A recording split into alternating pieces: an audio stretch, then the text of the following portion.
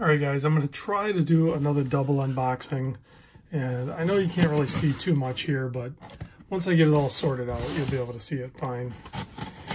So this one here is from my buddy Jerry, and he is my 3D print guy. I've mentioned him numerous times. He's printed those glow-in-the-dark monsters there. Well, he created another creature. Check this out. So it's the turtle variant. I don't know. I'll just grab a watch. Well, here, I'll grab this watch I actually need to do a video on really soon, the Borealis Cascaeus. So this guy will just fit just like that. And it holds your watch. It'll hold most watches just like that. Just drops right in. Easy peasy. So he printed this, and then I believe he had his artist do some airbrushing on this, because that's all painted.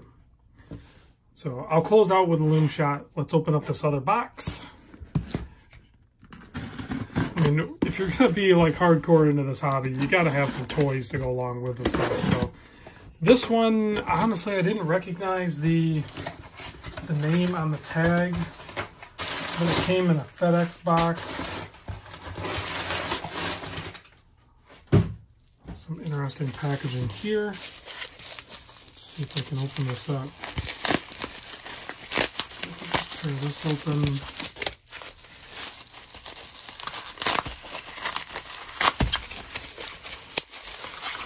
Maybe.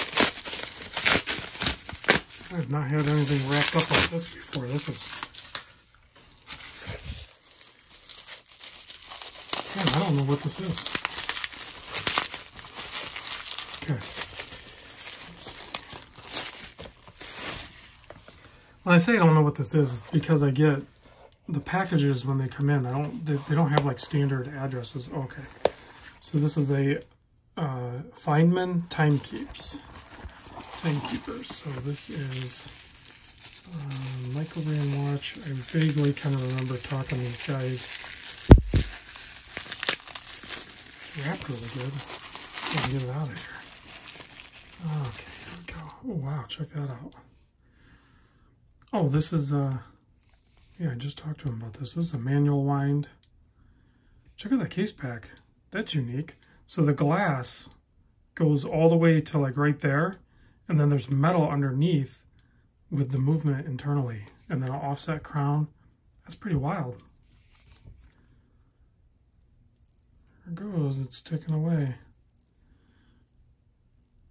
I'm not sure what movement that is. It says Swiss movement. I'm not sure what movement that is, but it's nice to see a manual wind once in a while, right? I don't think there's any protective coating on there. It looks a little distorted, but it's not.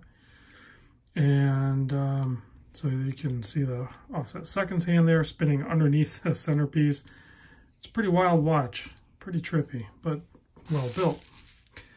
And it's not huge either. I'm guessing 39 maybe? Yep, 39 by 46. About 12 and a half thick. Nice size. Very cool looking watch. So I'll do a full video on this as soon as I can. Yeah, as always, I'm like crazy far behind, but that's how it goes if I'm gonna have regular content, right? I wore this this new GBX 100 today, guys. I need to do the video on this ASAP. But spoiler alert, these are so good. The displays on them are so good. The rest of the features, I personally could care less about. I would like to see maybe a Square use this style screen or something, or I guess whatever. I'll just use this style as a. I'll wait for the whole video, but I did link it to the app on my phone, and the notifications bugged me, and it just kind of reminded me of like a smartwatch. I didn't like that part, but the display is amazing. All right, let me kill the lights so you guys can see this turtle glow. Yes. So you have like the blue colored, almost BGW9 colored base, and then you have all of like a C3 colored turtle, and then it matches the monsters and there's the Omega I was wearing once I got home. All right, guys, thanks for watching. Thanks, Jerry, for sending over the turtle. I'll see you guys in the next vid.